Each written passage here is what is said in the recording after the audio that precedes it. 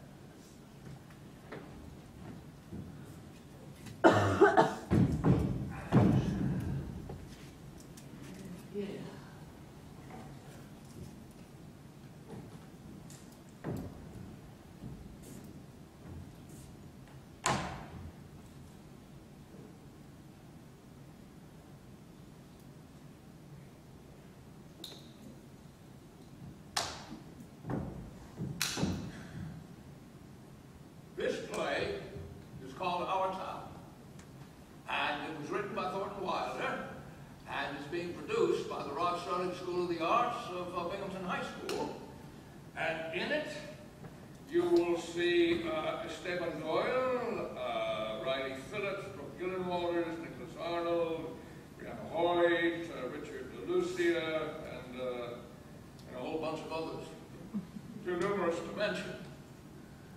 Now, our town is Grover's Corners, New Hampshire, just across the state line from Massachusetts. Latitude 42 degrees 40 minutes, longitude 70 degrees 37 minutes. Now, first act shows a day in our town. The date is May 7th, 1901, just before dawn. Yeah, just about. Sky's beginning to show some streaks of light up there in the east, back of our mountain. And, morning star always gets wonderful bright a minute before it has to go. Well, now let me show you how our town lies. Up here is Main Street, and across that on the left up there some railroad tracks, and across the tracks is Polish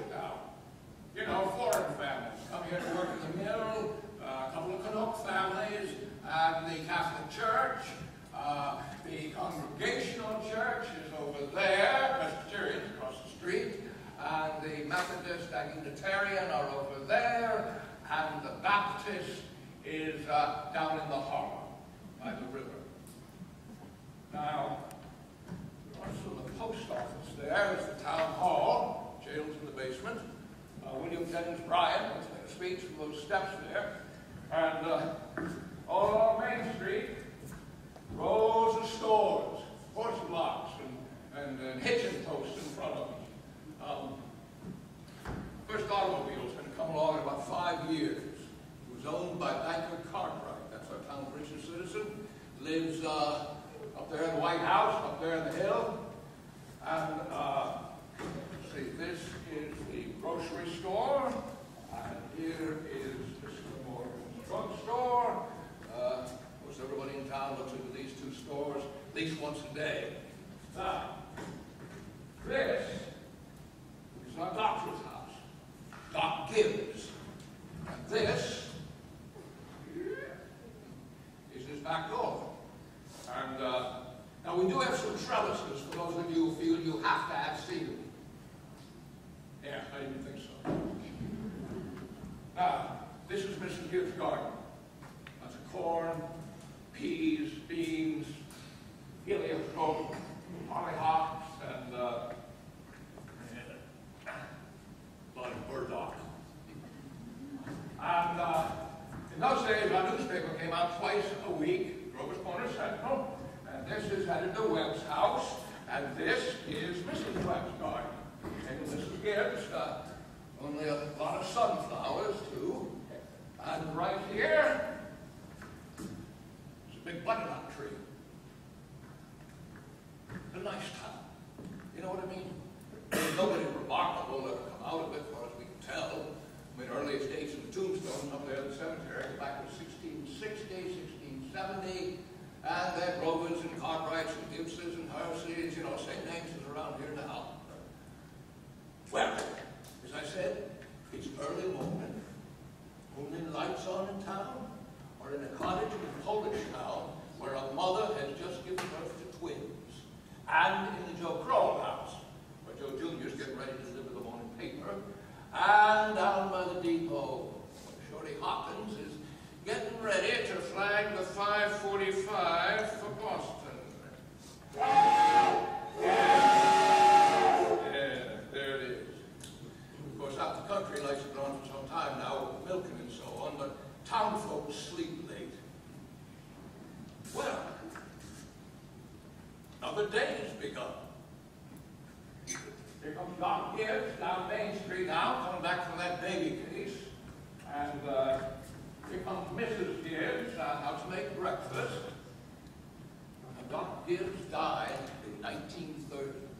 New hospital was named after her. Mrs. Gibbs died first, long time ago in fact. She was out visiting her daughter, who married an insurance salesman in Canton, Ohio, and died there. Pneumonia. But her body's brought back here. She's up there now in the cemetery with a whole mess of Gibbses and Herseys. Yeah, well, you see, she was Julia Hersey before she married Doc Gibbs in the Congregational Church. In our town, we like to know the facts about everybody. And here comes Mrs. Webb now to make breakfast. And that's Doc Gibbs. Got the call to go to Polish Town at 1:30 this morning. And here comes Joe Crowell, delivering Mr. Webb's Sentinel. Good morning. You want to take it out? Yes, I'll take it. Anybody been sick lately? No, Paratrain's over at Polish Town. Joe, I see your teacher, Miss Foster's going to get married. Yeah, to a fellow over in Concord. I don't care. Well, how do you boys feel about that? Well, I feel it's none of my business, but if a woman's better teacher, she ought to stay with me. How's your knee, Joe? Doing fine. I'm hurting bad weather, just like you said. What's it telling you today? Gonna rain? Sir? Sure. Yes. You ever make a mistake? Now, what is it about that Joe Crowell boy there? Awful bright he was. Graduated high school head of his class. So he got a scholarship to Boston, to MIT, that is, and graduated head of his class there, too. All written up in the Boston papers at the time. Gonna be a great engineer, Joe was. And then the war broke out. died in France. All that education for nothing. For business, he had taken a quarrel with the Germans we can't understand to this day, but it all seemed perfectly clear to us at the time. Yeah, Bessie, what's the matter with you? Here comes Howie, Newsome, and Bessie with the middleman. Morning, Doc. Morning, Howie. Somebody said? No, Barry turns over to Mrs. Skorslowski's. Twins, eh? This town is getting bigger every year. Gonna rain today? No. Fine day. It'll burn through. Hello, Bessie. How old is she, Howie? Going on 17. Bessie's all mixed up about the route, though. Ever since the last car stopped taking their quarter milk every day. Wants to deliver one just the same. She's going to you the whole trip. Good morning, Howie. Morning, Miss Gibbs. Doc's just coming down the road. Too bad about the weather. It's been raining so heavy, maybe it'll clear up. Certainly hope it will.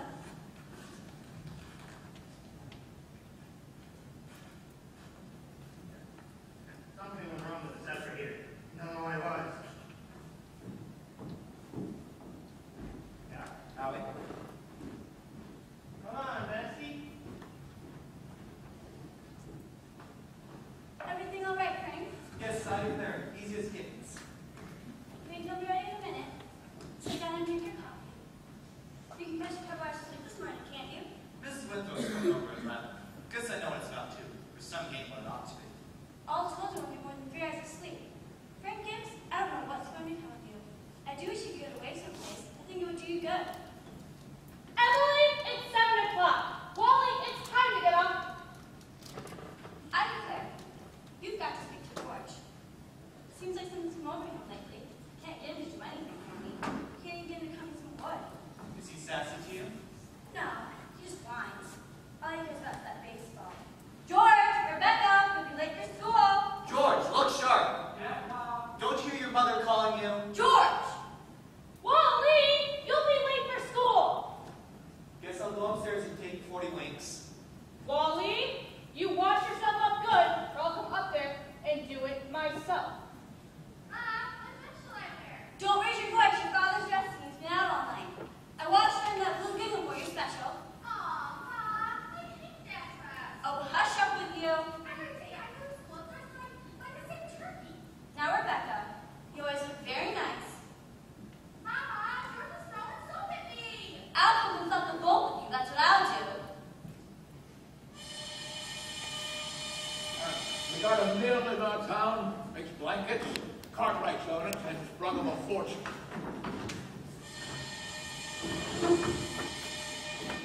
Children, no, I won't have it. Breakfast is just as good as any other meal, and I'll have you gobble like wolves. It'll stun your throat, that's the fact. Wally, put your book away.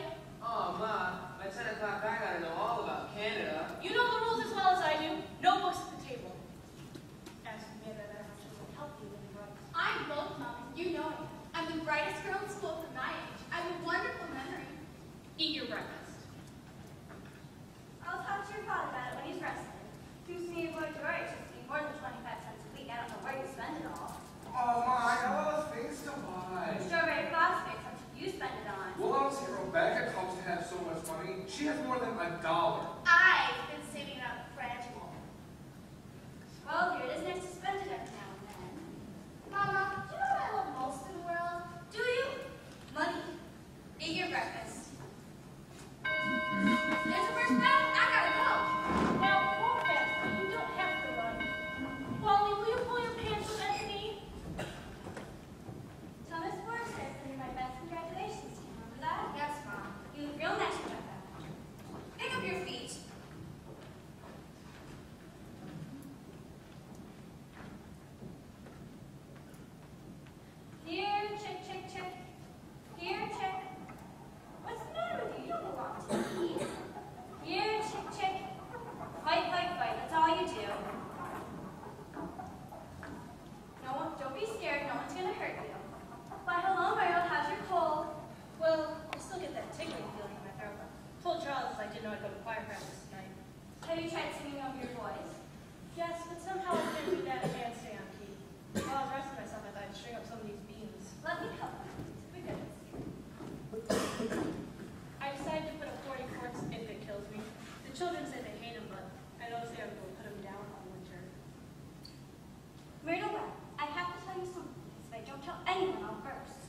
Julia Gibbs. One of those second-hand furniture men who bought something to see you last Friday?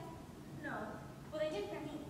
And at first I thought they were patients who wanted to see the doctor, but then they wormed their way into my parlor, and Myrtle Webb, that offered me $350 for a really one was high-wise. I'm sitting here. Why, Julia Gibbs! They did. That big thing, I didn't know where to put it. I almost gave it to Cousin Hester Wilcox. Well, you're going to take it, aren't you? I don't know. You don't know? $350? What's come over you? Well, if I could get the doctor and take the money and go on a trip somewhere, I'd sell it like that. You know, Myrtle, it's been the dream of my life to see Paris, France. Oh, I suppose it's silly. I always promised myself that if I ever had the chance. Well, how's that? I did read about the bush a little. I said if I got a legacy, that's how I put it, that I insist I could take it. And what did he say? You know how he is. No, he says. It might make us discontented with Grover's Corners to go traipsing about Europe. Better off letting it alone, he says. Every 2 years you go to the Civil War and visit the Civil War battlefields, and that's good enough for anyone. Well, Mr. Webb just admires the way Dr. Gibbs knows everything about the Civil War.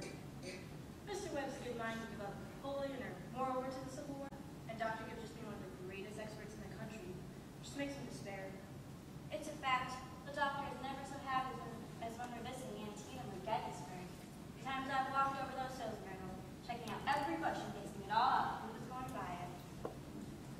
Well, if that second-hand man's serious about buying it, Julia, you'll sell it. And then you'll get to see Paris, all right? Just keep dropping things from time to time. That's how I got to see the Atlantic Ocean, you know. I'm sorry if you mentioned it. It just seems to me that once in your life before you die, you ought to visit a country that don't speak English and don't even want to. Thank you very much, ladies. Now, we'll skip a few hours. But first, we want to know a little bit more about our town. Kind of a scientific account, you might say.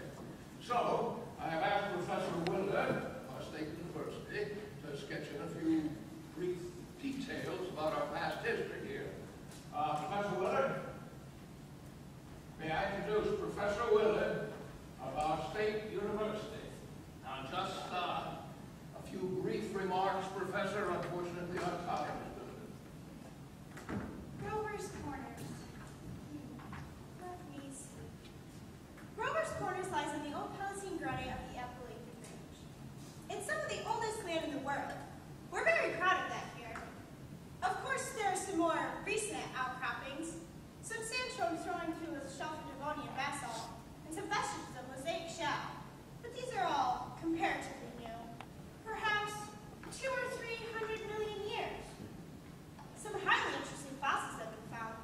I may say unique fossils have been found. 2 miles north of the Peckham farm, and some is Peckham's cow pasture. Shall I read some of Professor Gerber's notes on meteorology? I'm afraid we won't have time for that, Professor, but this might be the time for a word or two on the history of man, you know? Oh, anthropological data. Yes. Early Adamian stock, Cotahatchee tribes. No evidence before the 10th century of this era. Now entirely disappeared. Oh, possible traces in 3 families. Migration in early parts of the 17th century of English Rock-descended livestock. Some Southern Mediterranean. And the population, Professor? Within the town limits, 2,640.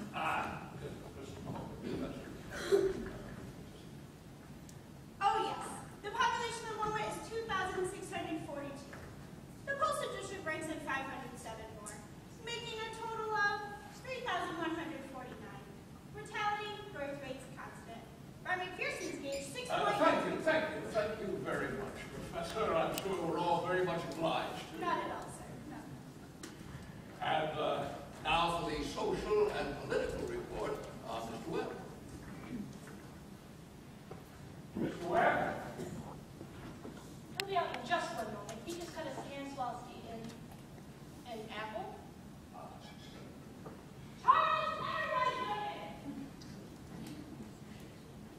Mr. Webb is the editor and publisher of the Grover's Corner Sentinel. That's our local newspaper, you know.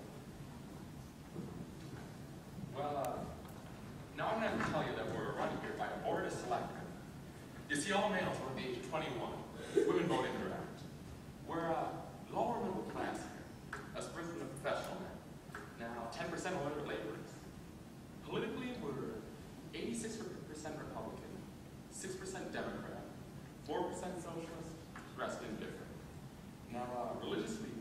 Protestant, 12% Catholic, rest indifferent. And have you any comments, Mr. Webb? Well, it's a very ordinary town, if you ask me. A little better behaved than most, but probably a lot duller. But our young people here seem to like it all young. Now, 90% of them graduating from high school end up settling down in the town, even after being off to college. Now, does anyone have any questions of Mr. Webb about our town? I'll hear about it. Is there much drinking in Growers' Corners? Well, ma'am, I don't know what you'd call much. Saturday nights, the farm hands meet down at Greenhouse Stable. They holler some. We've got 1 or 2 town drunks, but they're always having their horses every time an evangelist comes to town. No, ma'am, I wouldn't say liquor's really found in the home here, except in the medicine chest, you know. Right good for a snake leg. Always was.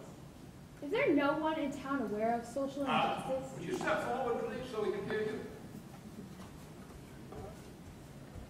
Now, what would you like to ask, Mr. Webb? Is there no one in town aware of social injustice and industrial inequality? Ah, yes, everybody is. Something terrible. Seems they're always talking about who's rich and who's poor. Then why don't they do something about it? Well, I don't know. I guess we're all hungry, just like everybody else, to find a way that the sensible and diligent can rise to the top, and that the lazy and quarrelsome can sink to the bottom. But in the meantime, do all we can to take care of those who can't help themselves. Those who can't, we leave alone. Now, are there any other questions? Mr. Webb? Yes, ma'am. Mr. Webb, is there any culture or love of beauty in Growers' Corners? Well, ma'am, very much. Now, not in the sense you mean. Come to think of it, we got 1 or 2 girls down at the high school commencement who play piano, but ain't very happy about it. No, ma'am, I wouldn't say there's much culture here, but maybe it's the time to tell you we've got a lot of pleasures of kind. We like seeing the sun come through the mountains in the morning. We don't pay a good deal of attention to the birds, as we all notice that. And we watch the change of the seasons, but now those other things, you're right, ma'am. There ain't much. We've got Robinson Crusoe in the Bible, Handel's Largo. We know those. And Whistler's one of them. That's just about as far as we go. Well, thank you. Thank you very much, Mr. Webb.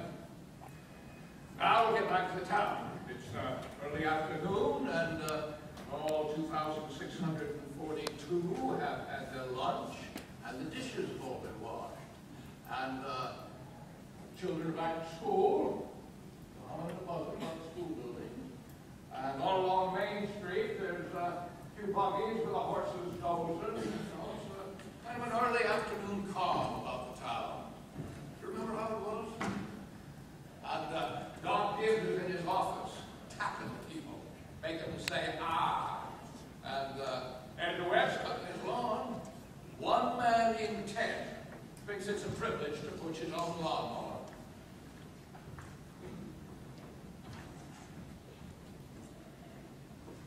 I can't, Lois. I gotta go home and help my mother. I promise.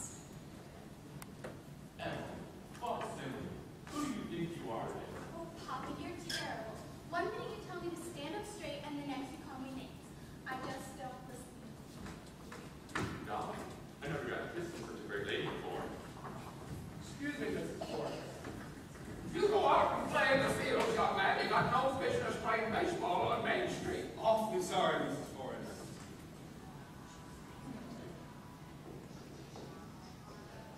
Hello, Emily. Hello. It was a fine speech you made in class today. Well, I was really going to talk about the road accident, but at the last minute, Miss Cohen and we talked about the Louisiana purchase instead. I worked an awful long time on both of them.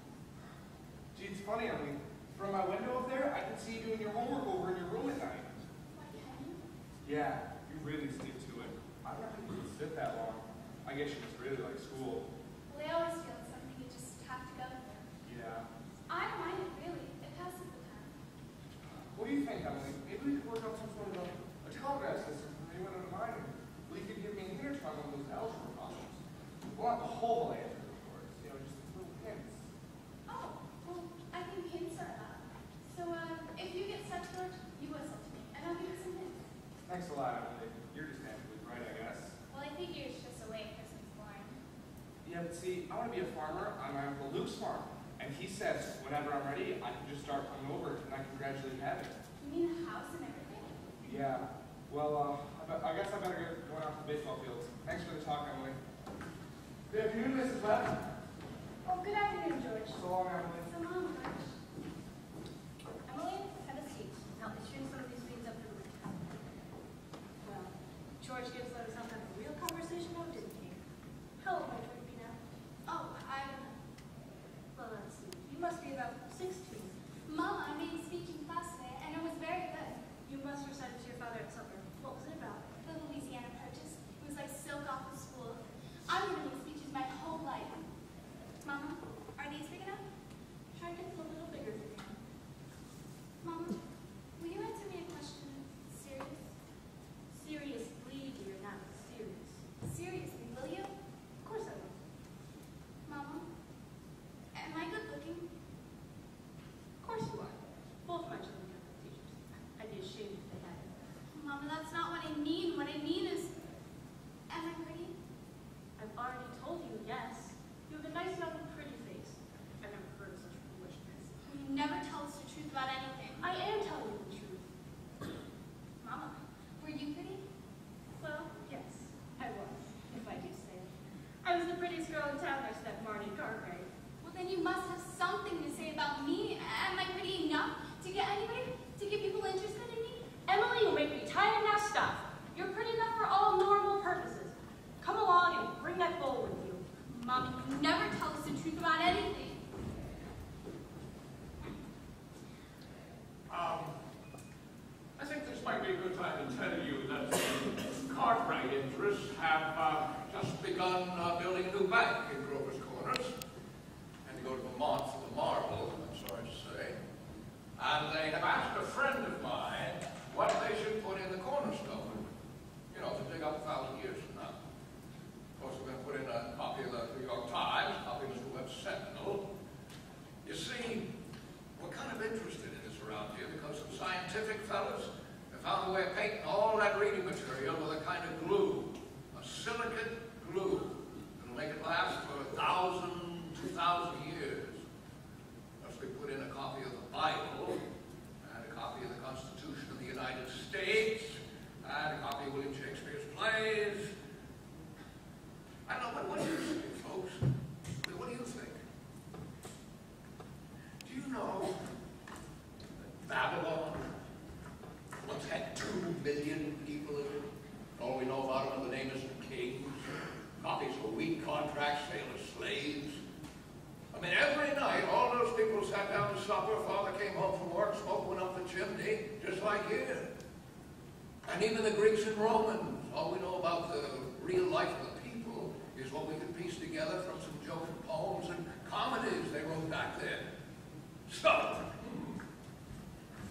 I am going to have them put a copy of this play in the cornerstone. So people 1,000 years from now will know a few simple facts about us. You know, more than the Treaty of Versailles or the Lindbergh flight. You know what I mean? So, people 1,000 years from now, this is the way we were in the provinces north of New York City at the beginning of the 20th century. This is the way we were in our growing up, and in our marrying, and in our living, and in our dying.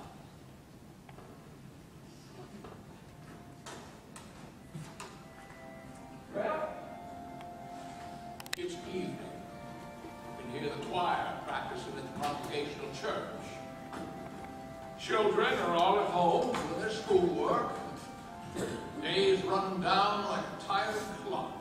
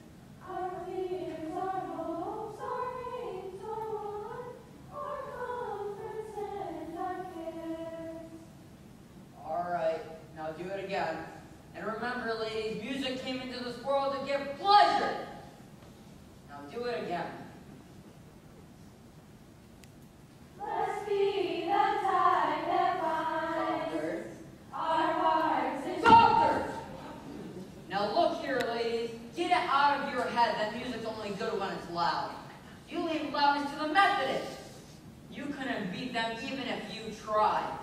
Now again, Sopranos. Emily. Hello. I can't work at all. Well, it's so terrible. Emily, did you get the third math problem? Which? The third. Why, yes, George. That's the easiest of them all. I don't get it. Could you give me one of those hints? I'll tell you one thing. The answer's in yards. In yards? What do you mean in yards? In square yards. Oh, square yards. Yes, George. Don't you see? Yeah. In square yards of wallpaper. Oh, I get it. Thanks a lot, Emily. You're welcome. My moonlight is terrible, and choir practice is going on. I think if you hold your breath, you can hear the train all the way to Constable. Do you hear it? What do you know? Well, I guess I gotta try and get back home somewhere. Good night, Emily. Night, George. Alright, that's better, but it ain't no miracle. Before I forget it, how many of you will be able to come in on Tuesday afternoon for Fred Hurst's wedding? Go on, show me your hands. Alright, that'll be fine. That'll be right nice. Now remember, ladies, art thou weary, art thou languid? It's a question, ladies. Make it talk. Oh, George, can you come down a minute? Yes, Pop. And remember on Sunday to take the second verse real soft and sort of die out at the end, okay? Please. Ready? I'll only keep you a minute. George, how old are you? I'm 16, Pop. And what do you want to go to school? Well, you know, I'm going to be a farmer. You'll be willing, will you? To get up early and milk and feed the stock? You won't be able to hoe and hail day? Of course I will. What do you mean, Pop? Well, George, when I was in my office this morning, I heard a funny sound. What do you think it was? It was your mother chopping wood. There you see your mother getting up early, washing and cleaning, cooking and ironing. Still, she has to go in the backyard and chop some wood. I suppose she just got tired of asking. She just gave up and decided it was easier to do it herself. When you eat her meals, put on the clothes she keeps nice to you, you run off and play baseball. Like she's some hired girl to keep around the house, but then we don't like her much. Well, I knew all I had to do was cut your attention to it. Here's a handkerchief, son. George, I've decided to raise your spending money 25 cents a week. Not, of course, for chopping wood for your mother, because that's a sort of present that you give her. But because you're getting older. And I can imagine there are plenty of things you must like to do with it. Thanks, Pop. Let's see. Tomorrow's payday. You can count. Probably Rebecca will feel she ought to have some more, too.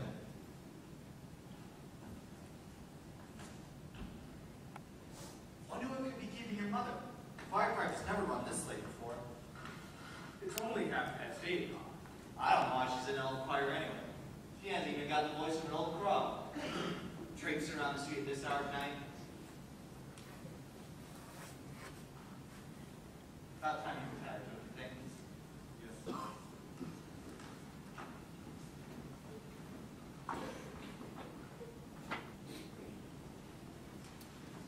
Good night, Martha. Good night, Mr. Foster. I'll tell Mr. Webb. I know he'll want to put it all in the paper. My late. Real nice choir practice, wasn't it? Brutal Webb, look at that moon. Potato weather for sure. Well, naturally, I didn't want to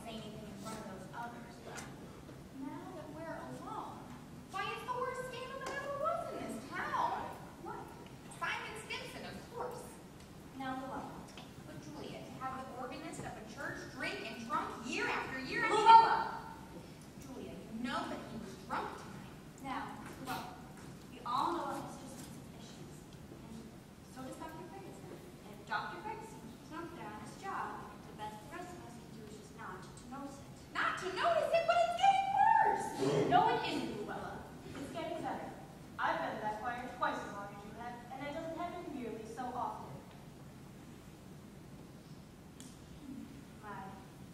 I'd hate to go to bed on a night like this. Oh, but if I don't get home, those children will be up till all hours. Good night, Julia. Good night, Luella. Good night, Arnold. Home safe, Luella. Why, it's bright as day out. I can see Mr. Soames yelling from the window. You'd think we'd been to a dance the way those men folk carry on. Good night, Julia. Good night, Luella. Well, I see you on Sunday. See you then.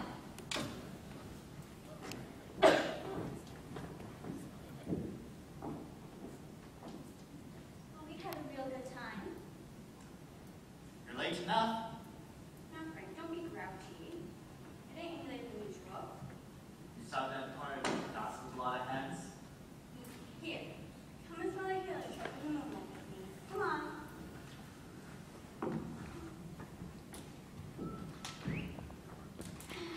Isn't it wonderful?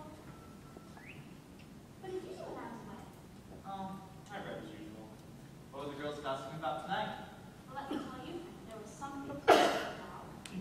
Simon Stimson, far gone was he? Where's the other song?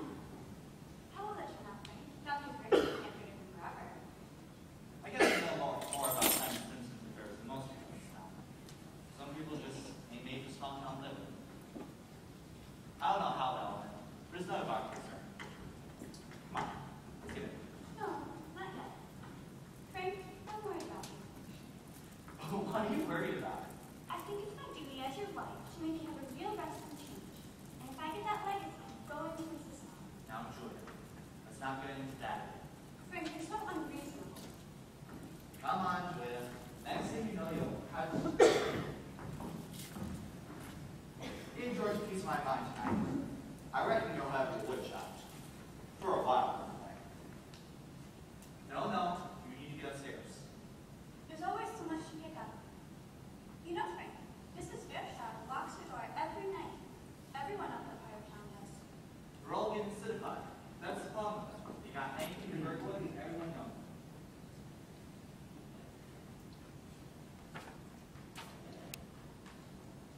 Get out, Rebecca. There's only enough room for one at this window. Well, let me look just a minute. Look through your own window. I did, but there's no moon there. George, do you know what I think? Do you? I think maybe the moon's getting nearer and nearer every day, and soon there'll be an explosion. Rebecca, you don't know anything, okay? If that was true, then men would stay up all night looking at the moon with their telescope and see it. It'd be all in the newspapers. George, is the moon shining on South America, Canada, and half the whole world? Oh, it probably is. 9:30. Most of the lights in town now are out. Here comes Constable Warren checking doors on Main Street, and here's Editor Webb after putting his paper to bed. Good evening, Bill. Here we go, Sir. White moon. Yeah. Up wide tonight? Well, Simon Simpson's been rolling all over it, and I just saw his wife looking for him. Oh, there he is.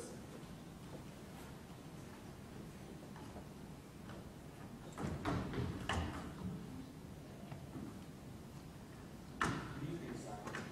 Most of the town seems to have settled down tonight. Good evening. Yes, most of the town seems to have settled down.